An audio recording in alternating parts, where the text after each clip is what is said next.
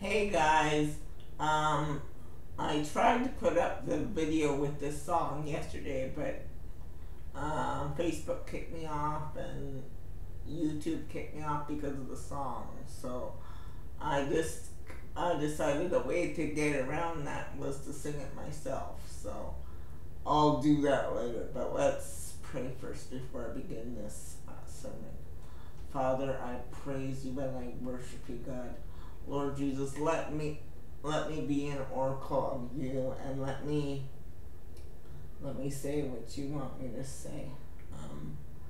And I just bless you for the lives you're gonna change, and for who you're gonna touch with this sermon.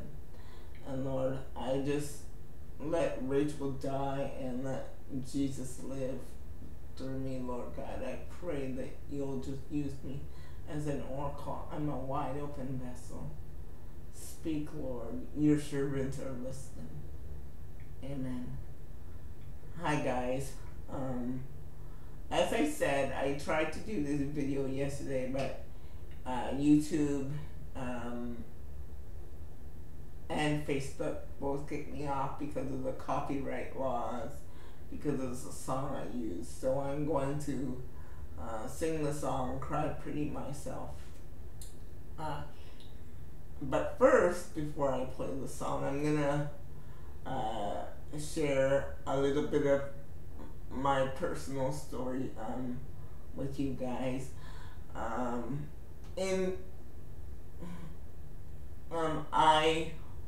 Let me back up first.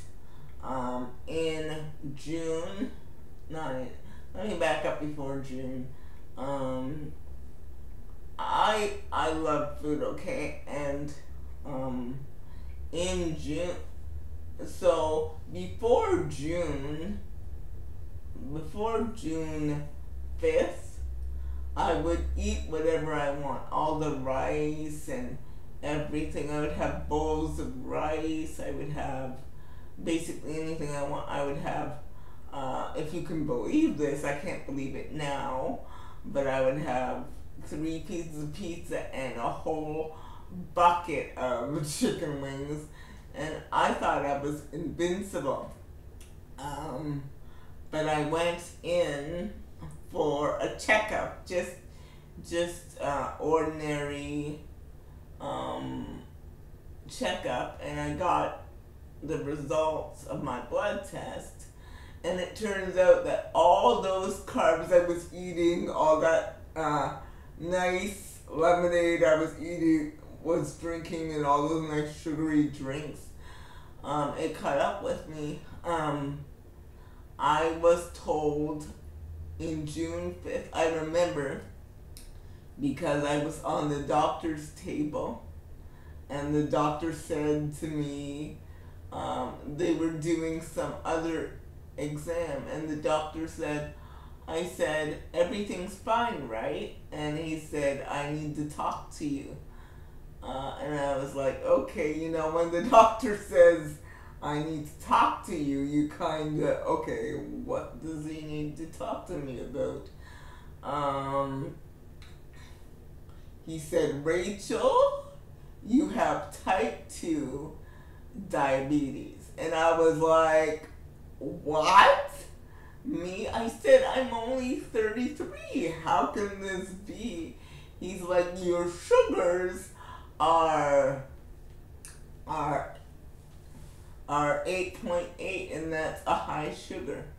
A regular adult sugar level is between 6 and 7. Anything above 7, your sugar is high. So after he told me this, I was shocked. I was totally shocked. I remember he couldn't even take my blood pressure. I'm like, oh Lord, what am I gonna do? What am I gonna do? What am I gonna do? So after getting this news, I had to change my diet radically. I remember the day I found out I had diabetes. I I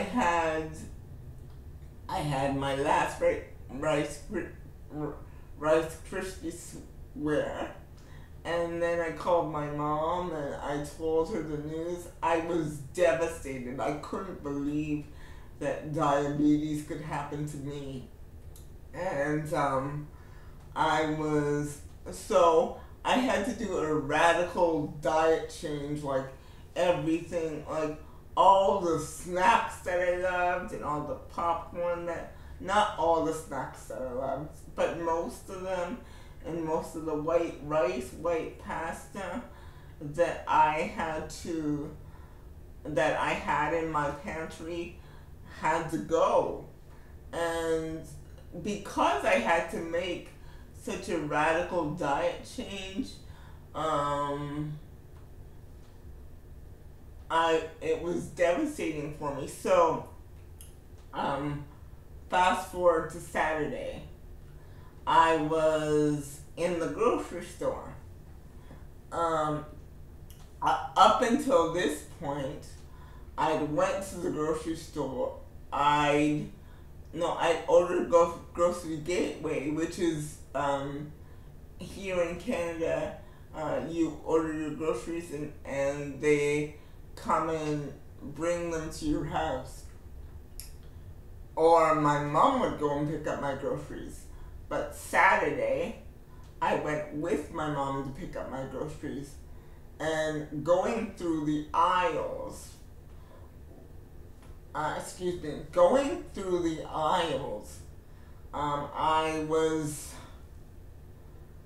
it just hit me, all the stuff that I used to love, all the stuff that I used to have, all the stuff that I used to eat and have no conscious thought about it. I couldn't eat anymore, and at that point I almost broke down in tears, because for someone who loves to eat her chips and her salty popcorn and sugary drinks, it was hard. Before I get emails saying I'm so sorry for you, how are you doing, I'm gonna tell you guys that I'm doing well. I have learned to control my diet, and I've learned to control what I'm eating. And my last doctor's visit, my sugar had went from an 8.8 to now it's 7.3. So it's normalizing now just because of my diet. And before diabetes, I weighed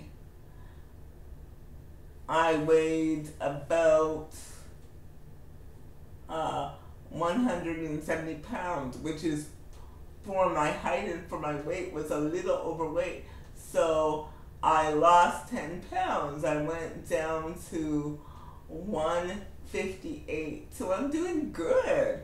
I'm doing good with the health change. It's been about 2 months now. I'm doing good with the health change. And it's still a struggle some days, but God has been helping me through, and it's just been so great. And I wanted to put up this sermon and say, you know what?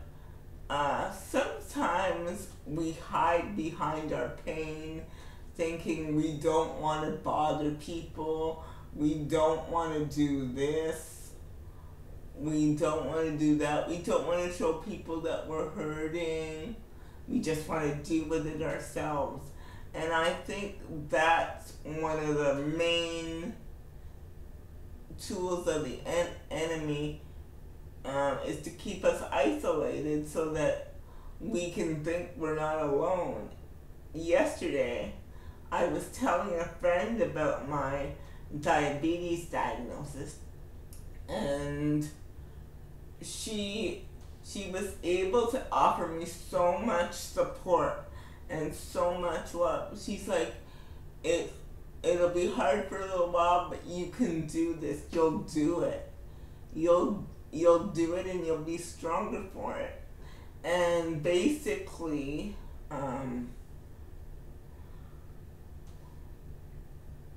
yeah. So I'm saying, when you have a struggle, whether it be with your health or with anything in your life, find someone that you can talk to, that you can confide in. Don't hide it, because pain eats at you, and pain destroys your life. And for me, I needed a community of people to help me. I needed the attendants I live with to help me. I needed doctors and medical professionals to help me deal with this. So it's because of the help of God and of these wonderful people in my life, my family, the attendants that I live with, that the attendants that work in the building where I live. It's because of them, partly because of them, that I'm doing so good. And it's in community where we can find true healing. And some people just hide pain. They hide pain and they think no one can see it. But I'm telling you, a lot of people can see it. I'm not saying to tell your business to everyone, because you can't tell your business to everyone. You can't trust everyone. But find someone to lay yourself bare with. Find someone to talk to. Find someone to be open with and honest with. First of all, the first someone you should find to be open and honest with is God. A lot of people even try to hide from God. God knows what you're dealing with. God knows what your struggles are. But He can't heal it unless you reveal it. Because there's no sense in hiding what He already knows is there. So when you have a struggle or anything, just lay it bare before the Lord, and you can be honest with the Lord. If you can't be honest with anyone else, you can be honest with the Lord. And He's just waiting for you to be honest. It's like He's a good Father who sees you in pain, but He wants you to start a conversation and wants you to open up. And then after you've opened up and reveal it to God, He will direct you on who to talk to. He will direct you on where to go to solve your problem or situation. Don't stay in isolation. Don't stay in just like, this is me, this is my problem. Confide in somebody, because when you uncover it, when you reveal it, you'll understand that you're not alone. You'll understand that there's a whole community of people that are just like you, going through the same challenges as you, going through the same health challenges as you, going through the same financial challenges as you. Be encouraged. God is there, and remember, I'm praying for you, and please keep your faith. Because when you're going through something, faith will get you through. Hope will start you off, but you need faith to really pull you through. Faith to say that this won't be the end of me. This will be the beginning of me. This will be a testimony to help other people. I hope my sermon and my testimony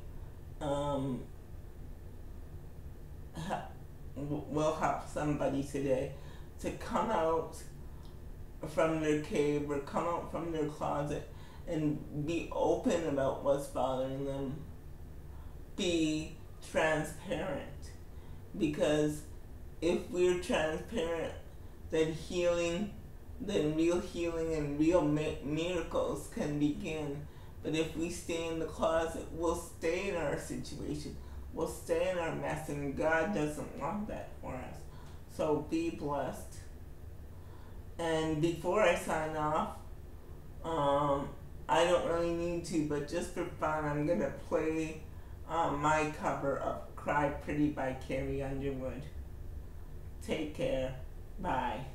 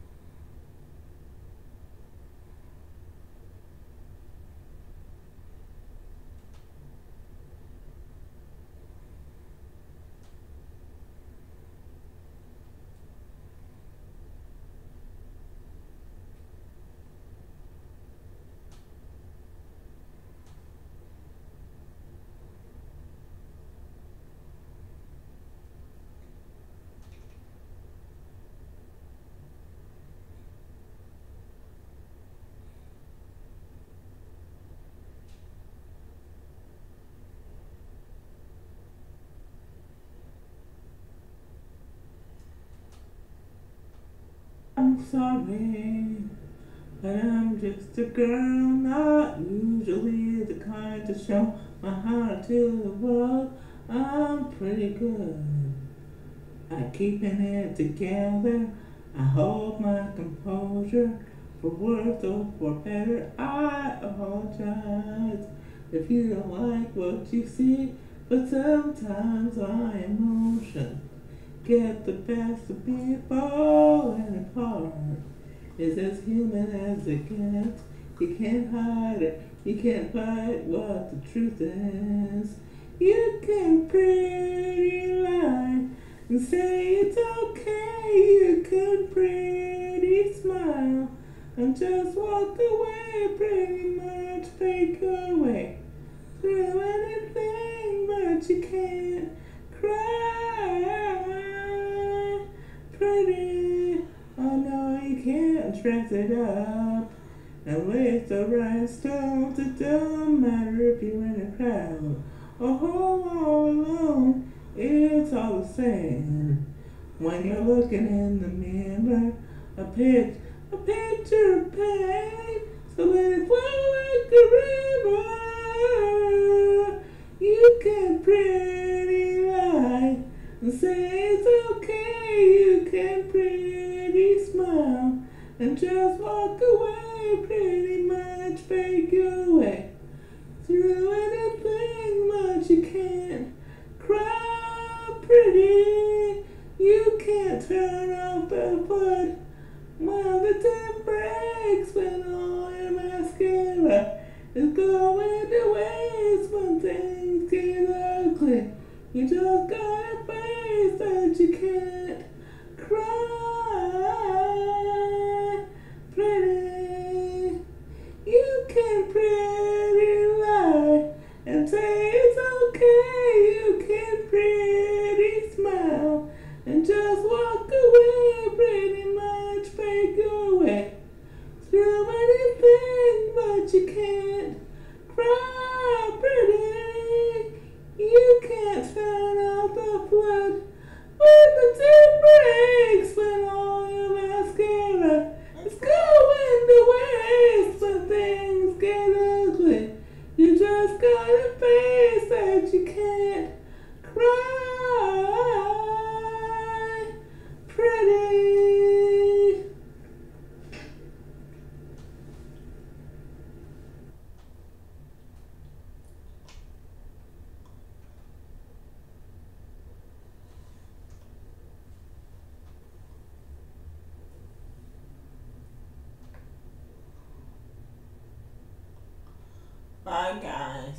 See you next time.